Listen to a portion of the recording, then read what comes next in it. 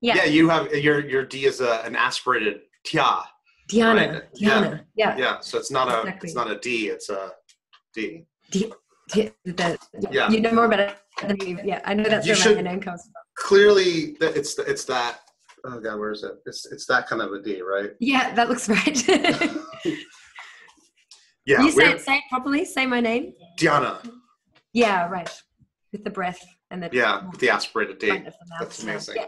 Anyway, cool. Well, this is perfect. So, welcome to the Conversation Factory, Diana Scarano, or Dee. We'll just call you Dee. Thank you for making the time. This is actually, for me, it's always fun to talk to other geeks about conversation design. And when we were met in San Francisco at the Google thing, I was like, wow, here is a person who likes to break things down into chunks as small as I do. Yeah. Right. And fantastic. So that was like interesting, a kindred spirit. So I'm really glad you made the time. My pleasure. And so I'm wondering, how do you introduce yourselves at parties? When somebody asks you what you do at a party, what do you say in that moment? I love this question, and I've heard you ask it to people before as well. So I've thought about it, but now I realize I didn't actually come up with a really concise answer, because like other people have answered this question as well, it really depends who you're talking to. Yes. If I'm meeting a totally brand new person, my background is completely a designer, UX service product design. So I would say things like, I'm a UX designer. Have you heard of that? Okay, I design things, but not in a visual way. I help companies and people who want to make something, often digital, but I help them figure out what they should make and what people will really want and how it should really work so that it will really solve a problem. And sometimes there's a visual aspect, but it's more about figuring out what people should do and how it should work. So that's the really at parties answer. Yeah. To your question. That's a good answer. Yeah. So this is the question I have. It's interesting because I think there's some designers who are allergic to the idea of process. And there are some designers who, like you, clearly have fallen in love with process. Like, so what's the journey, do you think, from, what was your journey into process? Maybe let's just say that. Oh, wow. That's a really good question. It's been about 10 years that I've been doing this kind of thing that I'm doing now. Yeah. And I have to say so maybe the first few years were all about learning really a way of thinking and a theory, and maybe learning little bits of process. Like, if you want to solve a problem, start with talking to the people who have the problem. And that's a good place to start. That's even super open still, but like, that's a starting place. And then maybe you try and analyze and understand what that means, and then maybe go back and check if you understood. So really slowly learning that there can be, depending on what you're trying to do, there can be a good way to kind of get started, and there's no right way to do it every single time. You need to adjust a little bit. And then now to where I am now, which is really 100%. The last year I've had this job at really 100% doing design sprints, which is a super, super strict process that you just follow piece by piece, like a recipe. You just on to the next step. There's no kind of mixing and matching of different methods and tools. It's really just set out for you, to really discovering that also is not the only way I would ever do anything now, but it's a really useful thing, because it gives you freedom to really just think about the problem that you're trying to solve. Try and figure out what method you should use and what tools you should use and all the different things you could do. You can just leave all of that because it's set for you. And you so now it's like, it's sounding like you're living under a communist regime and liking it. Yeah. So they just take all these decisions away from you, and it's just like so great. But so let's talk about that, because So it is this sense of freedom, if you agree and if you really see the value in using the tool. Like, and this is really a decision as well. And like I said, it's definitely not the only thing ever that I would use if I have a problem to solve. Yeah. It's just a really good one. And the kinds of things we're working for companies, for clients, to solve their big business problems, then it's a really good tool to use in that situation. And then getting to know a process really well, like I'm sure a lot of designers, coaches, facilitators have their kind of toolbox. Maybe there's a few things in there, but they're like, I know this works. I know this gets people together to solve the problem together. Yeah. I know if I follow this, we're going to get an answer out of it. And you can just keep applying that. And it's a really freeing thing, because you really just don't have to struggle. I'm not sure if the people here will get what we're doing. I know that if you guide people through, it always has an outcome every single time. It always gets an answer, and it is a really freeing thing. And so, I mean, it's funny. Like last night, actually, I'm interviewing Kai later today. Oh, great! So it's sort of like a funny, Kai Haley. So, and it's funny. I was listening to an episode, a podcast episode that she was on, where like the guy was like interviewing her to like basically take her through every step, and I think that is completely unnecessary. Right. Yeah. Here, because you guys at AJ&Smart like make videos up the wazoo. You have I mean, you can just read the sprint book in one transatlantic flight. Yeah. So there's lots of resources, but I'm curious. It's interesting because it's like there's this rejection of. There's some designers who are like, no process. And you had this journey where it was like, well, we should definitely talk to the people who have the problem. Yeah. And it sounds like you've also made the evolution from, which I think a lot of UX designers do, where it's like, well, it's about the customer. And you're like, well, actually there's like 40 customers, as it turns out. And it seems like the sprint is a great way of getting all the stakeholders involved early on in the process. So it seems like a culmination of some of that human-centeredness. I think one of the reasons I've really fallen in love with this particular process, the design sprint, is from struggling, or not struggling, but seeing in many, many other jobs that I've had how difficult it can be to get a bunch of people all feeling aligned. And often it's not a group of people, but it's one person from this department, another person from there, and also the product owner, and also the CEO or someone. And they're not a team. They're not really working as a group of people. Yeah. And everyone's got different opinions about things. And it's just felt normal. It felt normal for a long time that's the way that things work. And you just have to get through those things and get through to the other end. But having this, being able to just take this thing that magically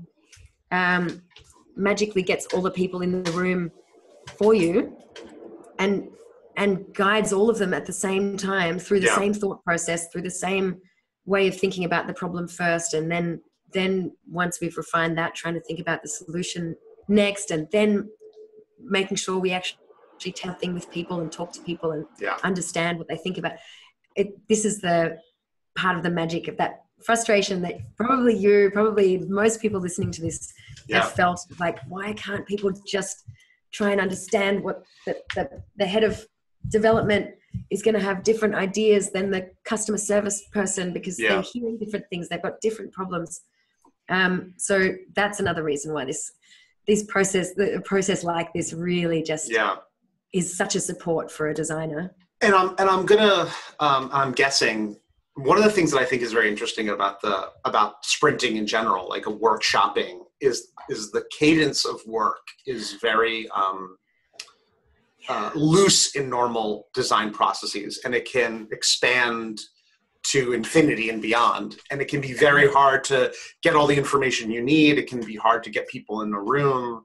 And it can be hard to say, well, now that we've agreed on this, what are we going to do next?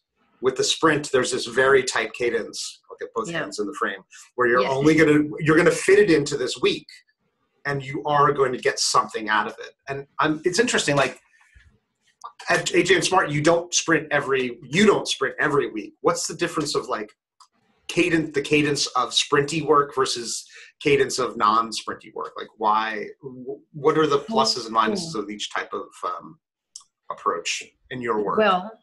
Well, to be honest, I'm not sprinting every single week now, because I'm doing training a lot. So I'm actually sprinting the next 2 weeks in a row, but a lot of my colleagues really actually do sprint every week. It really is. We have a thing now where we make sure, I think it's either 4 or 5 now. We're trying to get it right. Post-it notes falling off the table. That it could be 4 or 5 weeks in a row of sprinting with new problems, with new teams each time, or maybe 2 weeks in a row with the same team. And that cadence is really intense. But we also do a 4-week sprint. So we have a day of retrospective, refining, wrapping up, and preparing for the next thing. Sorry, 4-day, right? A 4-day sprint. Yeah, you're doing 4-day. You said week, and I was like, that's probably not it. Sprint. So there is a little break, but it's so back to your point of it's not necessarily every single week that you're doing the same thing. So that we're doing sprints.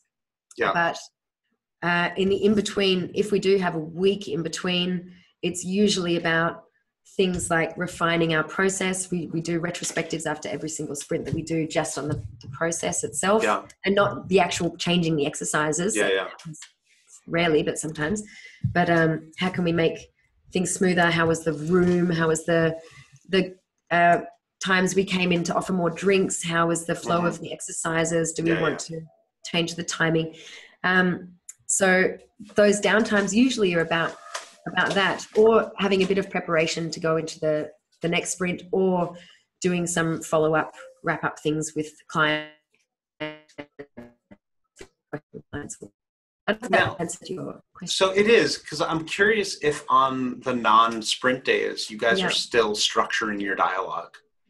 Okay. You know, no, I don't think that was my question when I started, but now I'm like, okay. So, because like, I remember you doing the lightning decision jam with everyone, and you know, that is often, you know, that's my workshop approach, is like, okay, here are these activities and let's thread them together and get people to a thing. Yeah. When it's Friday and there's no sprint and you guys are talking about whatever internal thing, how do you guys manage that conversation? Yeah. How do you design that dialogue?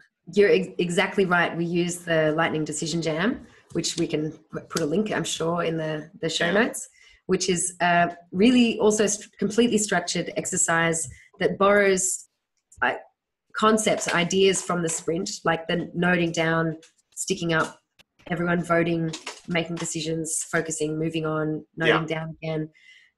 So it takes some of those principles and puts them into a really short exercise that we use. You can use for just general decision making, like, oh, we're having a rambling discussion right now with 3-4 people. Let's do a quick LDJ, and we'll come out the end with the answer. We know that will happen, but we use it for retrospectives as well.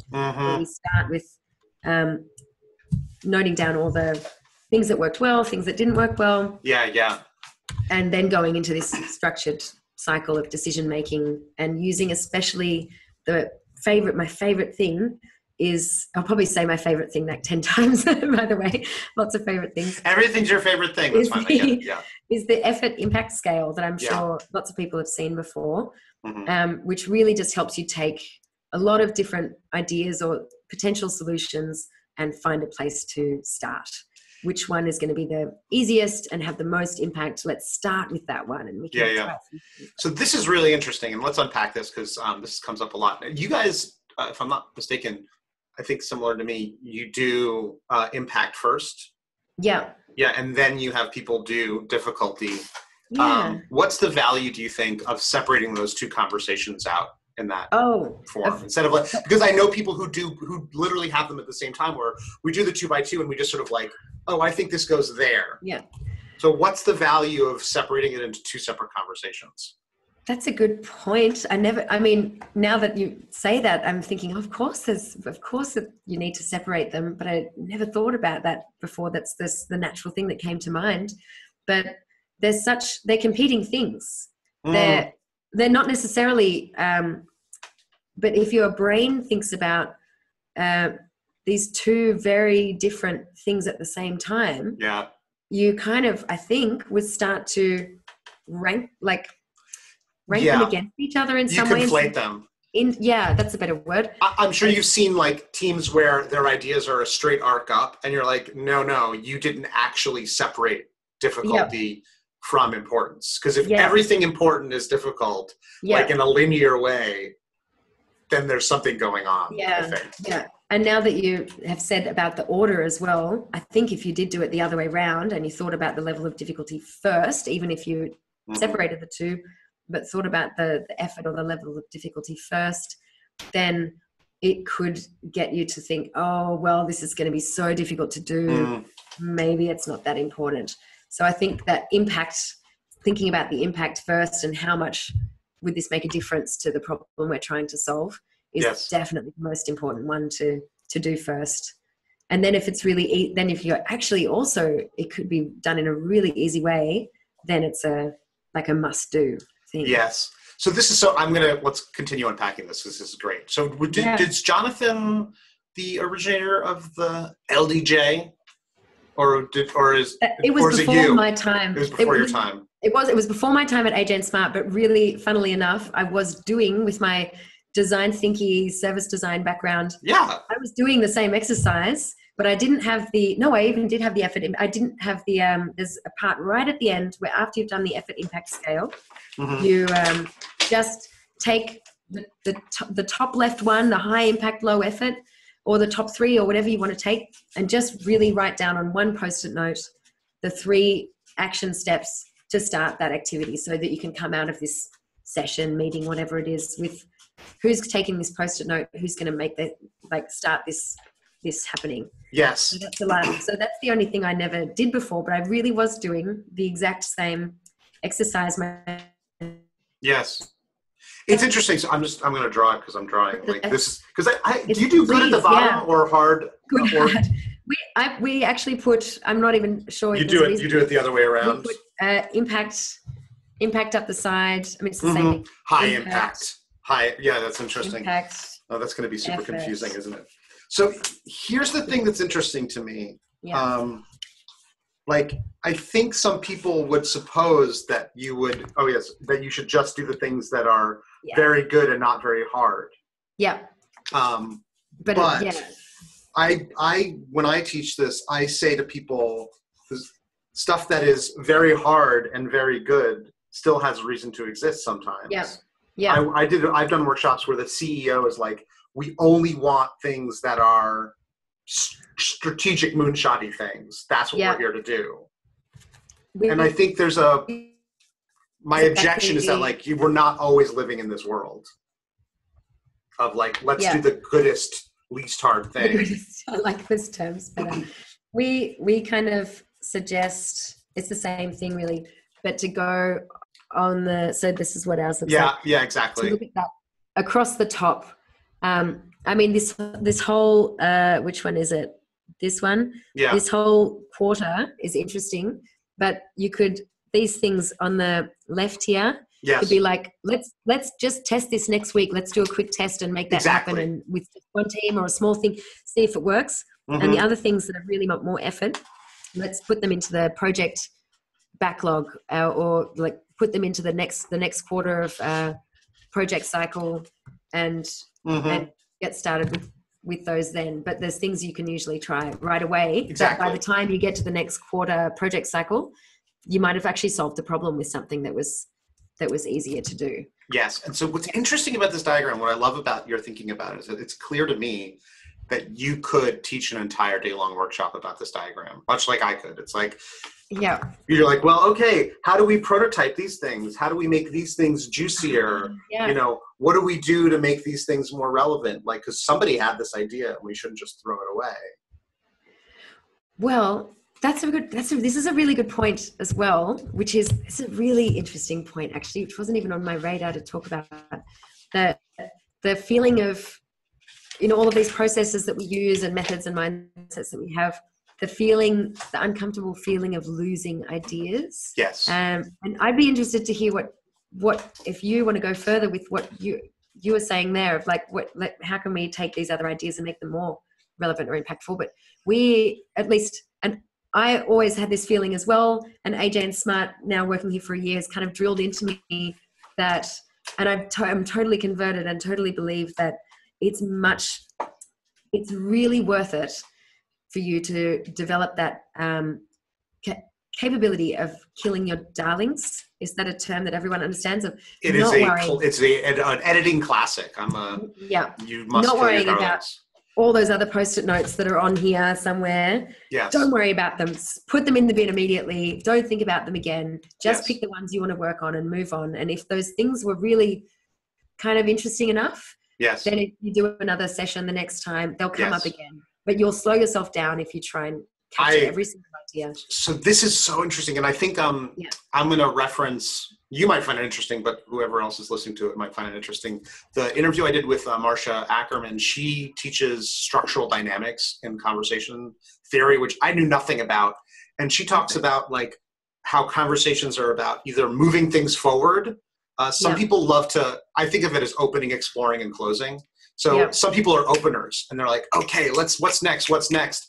And some people are like closers where you're like, okay, we need to do something with this. What are we doing with this now? Yeah. And other people are like explorers where they're like, and I tell people this, like, let's just take a bath with this data. Let's just, if you really want to synthesize this data, let's just get in there and just, light a candle and just relax. See where it goes. Yeah. Yeah.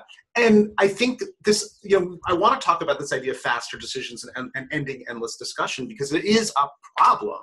But I think the others, that can become its own problem because the term she uses that everyone is stuck in moving forward. Like you always want to move forward, and sometimes you do need to be like, as well. This was great. Yeah, gotta okay, wait a minute. Like let's build a roadmap first. Yeah. Like maybe we need to have the roadmap, and maybe that's not happening in the sprint.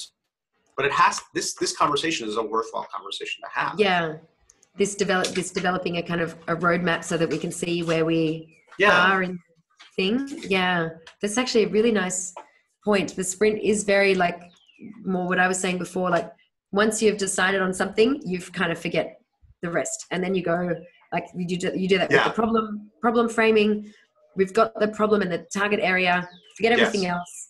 Now let's try and solve that one problem. Lots of solutions. Let's pick the best one or two and forget all the other ones and move on with the rest of our lives. Yeah. Because I've heard people be like, well, let's put it in a spreadsheet. I'm like, why would you do that? Like, you're creating debt and. Yeah. And you're going to slow yourself down because when you come time to do some more, like when it comes time to do the next bit of work, right, we've got a next quarter now. You're still stuck on what you were thinking 3 months ago instead of looking at the world the way it is now. Yeah. So I don't know if I have any kind of real, I'm not sure if you're looking and roadmap, having a roadmap for figuring out where the other pieces might fit, because I have been much more working in this mindset of leave everything behind. Yeah. Start with, let's make this decision and move on. Well, yeah, it seems like you can take a picture of the Lightning Decision Jamboard, and that is like, there are all the other how might we's there. Yeah. Like, that is your roadmap. Yeah. Or picking the top few, or picking that top section and making that roadmap of like, these are the highest impact things, but let's make a plan of which ones we do. Just going across from left to right. Is this going left to right now? Going across left to right. Easy one first. This one could be something we start next week and maybe it takes a few weeks. This one could be a big project that goes into the next cycle. Yeah. So something that came up when we were in San Francisco at the Google conference was this idea of like micro sprinting, which is sort of funny because I think it's just another term for structured dialogue. Like somebody could use the impact difficulty matrix anytime. Yeah. You're doing a lot of teaching now. One of the questions I get when I teach people these tools, they're like, well, how do I get permission to do this? And like, how do you handle this sort of, because people some people I feel like empower themselves and other people are waiting for permission, and there's a whole spectrum in between. Yeah. I just did a big training workshop teaching really for the first time a group of people from the same organization about design sprint. A few people kind of wanted everyone else to get into design sprints, and they brought 15 people with them, all top level managers of different teams to really show what design sprints can do. And we did a big workshop. And that was the big goal. I don't remember how many thousand people, but many thousands of people in an organization. And these few higher level people really wanted to get the whole organization working in this way. Yeah. And it wasn't a digital company at all, actually, which was really interesting. But all the different departments. And that was their big question they came with, like, how can we get this scaled inside our organization? Yes. And personally, and I think some of my colleagues would have slightly different opinions or even disagree with me, that I really believe that the best way to get to basically propagate a process or an idea or a way of working inside a team or a company is to just start doing it. If you can't find anyone else who you can get excited, like even if you can't find 2 or 3 other people who you kind of think it sounds interesting, maybe you're out of luck. But if you can find a few other people who think it sounds interesting and you've got a problem that you want to solve together and you've got this process, this method that you want to use, just do it with that team. Put effort into learning how to do it, doing it well, but then the most into showing the outcomes of what you've done. And this has become part of my teaching as well, is which I actually stole from Jake Knapp, who created this, of showing the default, showing the way that we would normally have done this. For example, showing a project that you did last year, 6 months ago or something. Yeah. How long it took to do each thing, to do the research, to do the development, to have 10, 15, 30 different project meetings with different people, to build the thing, develop it, finally get it out to market. Finally, maybe, and it's less than what you thought it was going to be in the first place because you've had to de-scope it now because there were too many different things going on. Yeah. How long that all took and how much money, and then show them what you did for example, in a design sprint in 1 week, and that you've actually got validated data now from people saying, oh, we were a bit wrong with this guess, but we found that out in 4 or 5 days, and now we know exactly what to build. And that took us 8 months in the last project cycle to do that with a single project. And then when you really show, so don't skimp on the showing, try it yourself with a little team and show everyone how much impact it's had. And if you can do that well, you'll have other teams and other people and the rest of the organization saying, could you come and show us how to do that too? Yeah.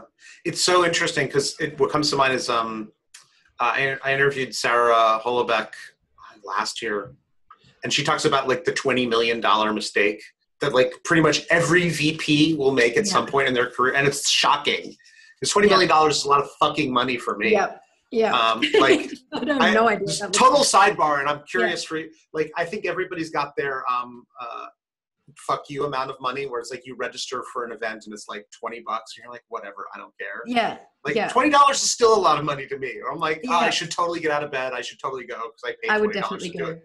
Right. If it was $5, you might be like, that's maybe, 8. If it's getting to 10, 12, I think that would be my, Can you imagine losing $20 million and still getting to keep your job? Like I would, life goals, am I right? Like, that's where I want to be. That's where I want to be in my life. where I can lose that. I should ask my boss right now, what's the amount? What's my range? So it's definitely more than $5. So that's especially less than 20 million.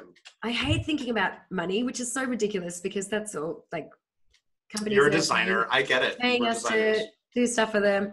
It's all about when we're designing things, we're often having to use the rationale that this, like, I'm designing something for a client, for a company. The rationale is often, this will make you more money. If you make your users happier, you keep up user engagement. This will make you more money. That's the reason for doing it. But I hate thinking about that. But that's a way that people can really convince other people to change their way of thinking and way of working, is using that sometimes. Are you also selling the fun aspect of sprints? I mean, like, it is a more like, the team enjoys it. Right? That's another component of it. It's a definitely part of our sales thing, but it's not the main thing that will get a company to come and work with us. But it depends on the organization as well. With training, with the training that I do, design sprint boot camps, that is sometimes a bigger selling point than someone just coming to run a sprint. Because it'd be like a team bonding, offsite fun day as well as learning a new tool. So we can kind of sell it like that. Like, it's going to be a really fun day. We have people come into our office, and you maybe saw at the conference, we have these cool slippers. People take their shoes off and they get into their house shoe slippers when they come here. Oh yeah, let's talk about the slippers, because that was actually on my, the video you guys made at the conference about taking care of the people. I have some just here. Can I get them? You can. Just a sec. We're talking about experience design. This is experience design, right? They're not ones I prepared earlier. They're really kind of a bit grubby. Hope they don't show up too grubby in the. So when our customers, and this has got AJS on it. So people come in, and we have the big shoe rack at the door, and these are some black ones we got, but I think we like the yellow ones better. Yellow's pretty nice. Yeah. The shoe rack's right at the door. When people come in to do a boot camp with us, or to come and do a sprint with us, that's the first greeting that they get. Hi, welcome. Would you like to take your shoes off and put some slippers on?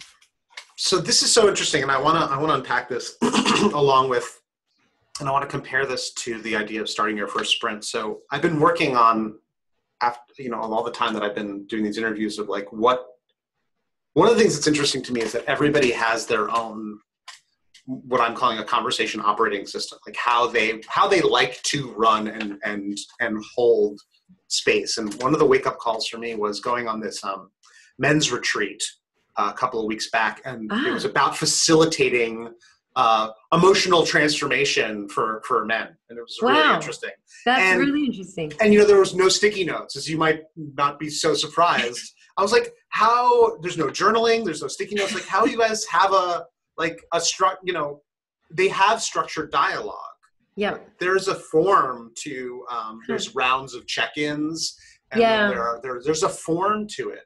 But the interface is not like our interface are sticky notes. And AJ&Smart has a preference on sticky note size for a reason. Like you guys have the ways you handle power.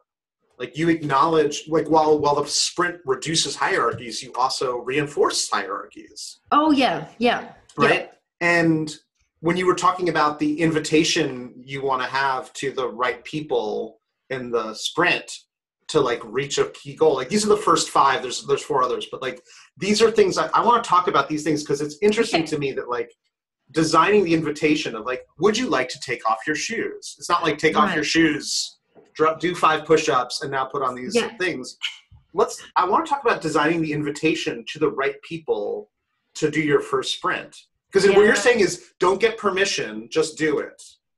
Oh, well, this is my recommendation for people inside an organization. Yeah. For sure. But I don't know if that's what you for sure. And then I guess for us as well, I don't know, this could also be part of this the power piece of that puzzle, is that the way that we've formulated our offer of doing a design sprint with AJ&Smart is we take complete charge. Like people don't have to be prepared or do anything. They just come. But and so we're running the whole show, and it's much less about. Had a really interesting conversation with Jake just yesterday. That he likes to, if he runs a sprint with a company, part of it is teaching for him. He's like guiding and facilitating. Yes. But the idea is that they will run sprints by themselves after that, which we're very happy to do as well. But we kind of, I'm going a bit off topic now, but I'll stick with my. We'll follow the thread. We'll bring it back. That we kind of take complete charge, facilitating everything. People don't need to know anything in advance, really. A little bit of stuff we give them. We also totally own the whole prototyping. We go, great, thank you for coming to the workshop part. Goodbye now. We'll take it from here.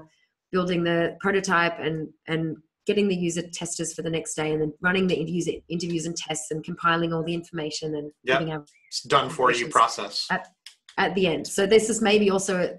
Is that, would you call that part of the power piece of that puzzle? I do. It's interesting that, because I think people like you, me, Jake, if I can put us all in the same category, is like we do disrupt power structures when we come into an organization, I think, right? It's like, or when an organization is even coming to you, right? Like it's different because they're coming to your office when you go to their office, but it's much different when you're teaching a group of people inside of an organization and they're like, okay, well now I have to disrupt power the way Dee does? Like, how do I get you know what I mean? Like, they don't feel authorized. Yeah. They are not Yeah. authorized in the same way to Yeah. book a whole week of people's time. Yeah, it's a big thing, actually. The word authority has come up a lot for us here as well. How so? That's a great word. Yeah. This is, we had this great, I don't know what you call him, actually, business coach, life coach, not really life coach at all, but he was a fantastic guy called Sean. Now I've forgotten his last name. We'll call him Sean. His name's Sean. But he's just popping in like every few months to kind of do really general kind of business coaching with us.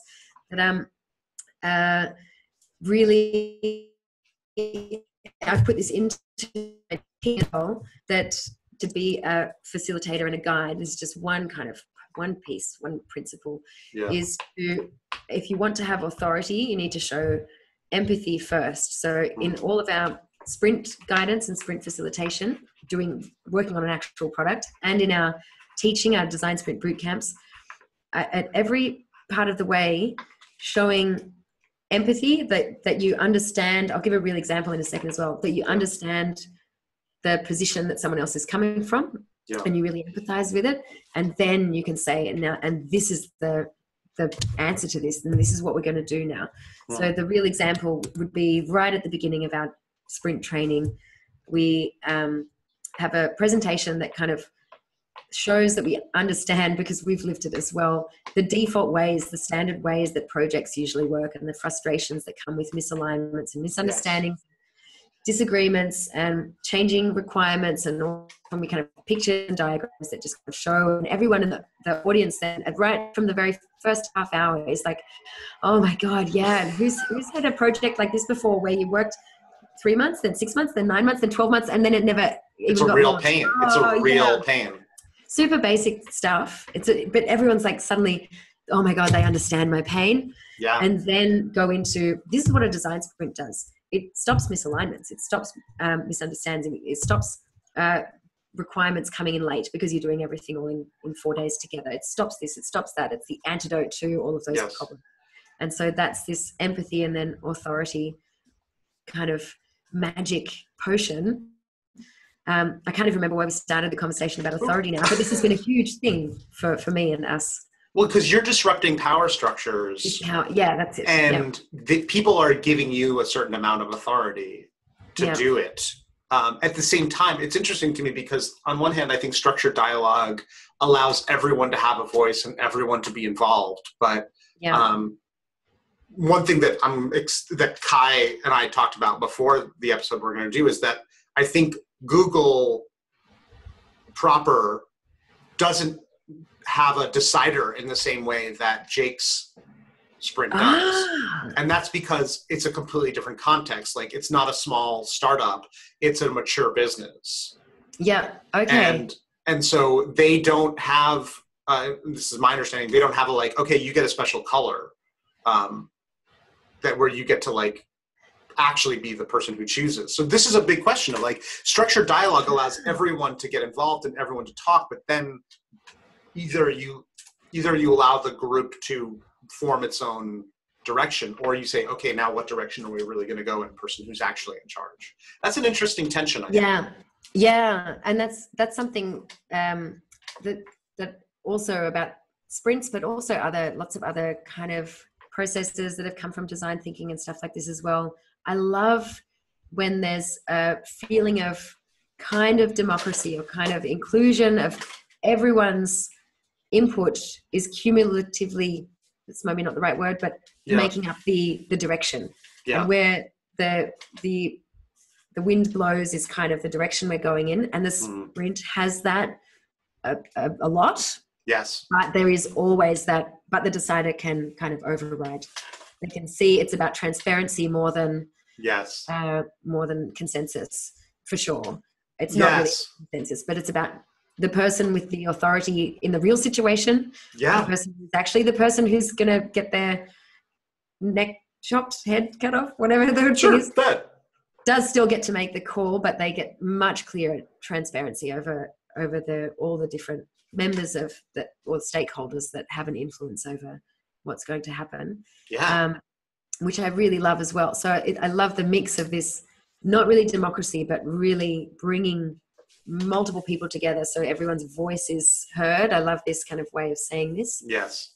But then still keeping it's not like the team's going to go back the next week to their company and the boss is going to say, no, I don't like that, because the boss would have been the one. Yeah. Should have been the one in that room. Yeah. And I think there's if it's a spectrum, I think it's worth acknowledging like that these power structures do exist and finding a way to like bring it into the structure as opposed to pretend it's not in the structure. Yeah, exactly. There's no point pretending that it's not there. If it is, if the power structure isn't there, like I'm really curious now about, is it because Google was using or is still using the whole,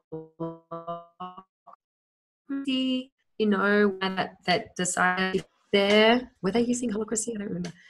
Doesn't matter. Holacracy is, more roles. That's a whole other episode. Yeah. But okay. Yeah. So that's really interesting. We're definitely using the decider model. Yeah. I think that, and I think it's a legitimate way of managing faster decisions, disrupting the hierarchy, but also like acknowledging that it exists. Yeah. Yeah. So we don't have much time left yet together. Really? I know it's like 10, we have like 7 minutes. So I have like a million things to ask you. One is like all the pieces of paper behind you. One of the things that's interesting to me is I don't know if you remember the guy who I think it's the Indian fellow, Shuri. I'm blanking on his name. He did a workshop where he did all of his he only uses tiny sticky notes, like the little itty bitty guys, and it blew my mind because I was like, you can't fit a lot of information on that. And the AJ&Smart people, like you guys are really into the 3x5s. Like the interface of a conversation matters, right? Yeah. When you give a person a larger piece of paper in the process matters. And I'm wondering, like, let's just talk a little bit about the interface of the conversation, because I think it's something that you guys control for. Yeah. You do use 3x3s, but not for everything. Like, why? And for a couple of things. It's a really good question. I would also call it the whiteboard for sure, an interface as well. And even the way we do the user tests and things like that. But I guess I feel like this might be even a bit fundamental for people listening, but you always think that, and sometimes you're wrong, that this is just the things that you usually use. Let me use a different Post-it note with text on it. The things that we usually use this for, especially in a design sprint, but in other things as well, it's usually asking people to write down a thought, I suppose, whether it's your description of the bigger problem that you're having, or your idea for a solution. And this, like, I think it could almost just as easily be the 3x3 as well, but it helps get a few words across. Like you can write big. Yes. We make people use markers, obviously, like thicker markers like this, for probably reasons that everyone knows as well. Yep. Because you want to fit less stuff on there. You don't want people to write an essay. You want a clear, concise thought. And I feel like actually just the width helps. Like, when you're reading an article or something on your phone, there's a certain number of words that it helps the eye to read across. It just fits words, so it's more coherent to read. To be honest, I never even thought about these things before you're asking. But you have, though. Like, implicitly you have. Not so consciously. Yep. Yeah, and my personal passion is getting facilitators to be mindful of the choices that they're making. Yeah. And see if, what's good about it versus what's not good. Like, those little sticky notes actually do have some value. In Luma uses them for like a what's on your radar, like personal map. And it's like, you can fit more on a piece of paper. So that's what's good about it. Yeah. It's like, there's it's a choice. And just to quickly keep going with the interface thing for a second, I really think the choices to use the whiteboard in the design sprint for making a map, which is like really drawing kind of boxes and lines. What's the steps that happen in the kind of user journey of the thing, and for the storyboard, which is what should we test? How should we test it? What's step 1? What's step 2? What's step 3? Yes. Where the whole group can fit and stand up at a big whiteboard. I don't know if you can see how big, that's the size whiteboards we normally have. Yeah. I'm not in a print room right now. This is actually our, but everyone can fit there standing up and looking and watching and not having to crowd around. Everyone can grab a marker if they want to. Yes. You don't have everyone drawing at the same time, but what do you mean by that? And they can just get up there and draw. So that as an interface as well keeps that feeling of inclusion and investment from everyone. I can also add my bit to this. I sometimes feel like as a facilitator, one of my main jobs is giving a team another piece of paper when they like don't realize they've like boxed themselves into a corner. I'm like, oh, here's another big piece. Why don't you just take two things from that piece and put it over here and make a new one? And you shift the interface and then you shift the conversation that they can have. Yeah, it really does. I'm so glad you're asking these questions. These are things that I've never really consciously thought through, but that you're totally right. There'd be decisions of, well, how about we do it this way? Well, how about we do it that way? And it's all just from this experience of how I feel like something might work well. Well, you made these choices with like the storyboard 2.0 where people, instead of just drawing it up, people draw their own. Yeah. Right? You do put it like, I think just doing it straight on a whiteboard would be really hard. You make it, you've switched it, you've evolved it. Well, this is actually awesome, an awesome example. I don't have the 3x3 Post-its here, but we don't actually get people to draw their own storyboard.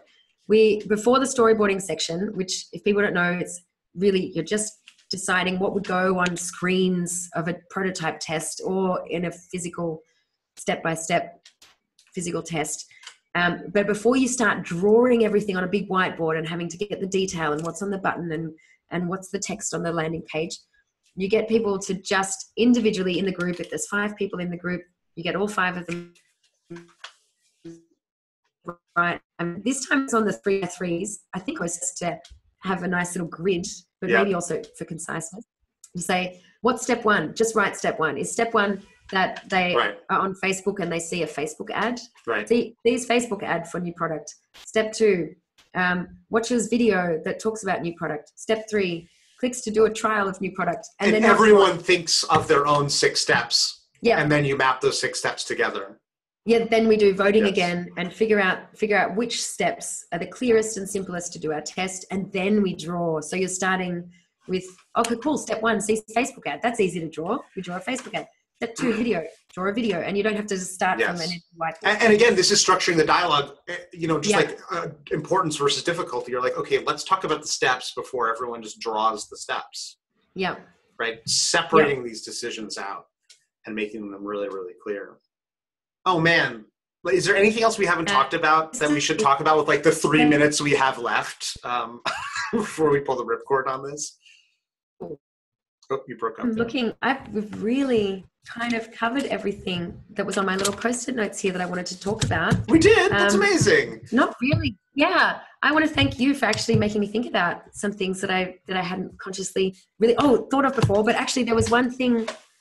I'm sorry to end with a kind of plug, but this isn't a plug for me. The name of the business coach that really helped us think about this empathy and authority and lots of other things is Sean Sankey from Form Studio. And he's really fantastic. And I just wanted to mention him because otherwise I'd feel bad that I'd mentioned how great he was and no one could find out who he was. Plug away. Anything else we should plug? You guys have a new online course. We do. I'll put your Twitter profile up on the post. That would be great. Yeah, we've just released actually kind of soft launch last week and really kind of starting to promote it now, a new completely online design sprint masterclass. Yeah. Tons and tons of content that we don't even manage to fit into our live trainings either. Yeah, so you really recorded a lot of videos for that. I looked through the list. It's intense. Yeah, there's so many. You've had a look. Cool. Yeah, there's about 60 videos. Different instructional brand new videos. Anyway, I feel awkward when I actually have to plug things, but thanks for giving me that opportunity. Of course. And this has been really fantastic, interesting conversation. I can't believe how quickly an hour flies by. I am always happy to talk to someone who's passionate about designing better conversations for people because it's pretty much all we've got. It's what we do every day. And if we can do it better, then things will be awesome. Yeah, so I think pays to think about how that works because I've already learned a lot of new things from listening to your podcast and from this conversation. That's awesome. I'm super grateful that you came on. I'm going to call and scene we'll just thank you for your time. Yeah. I will stop recording. And if you want to stay on for one more second. Oh yeah, sure. we'll just say goodbye. All right, Yeah. here we go. Bye. Bye.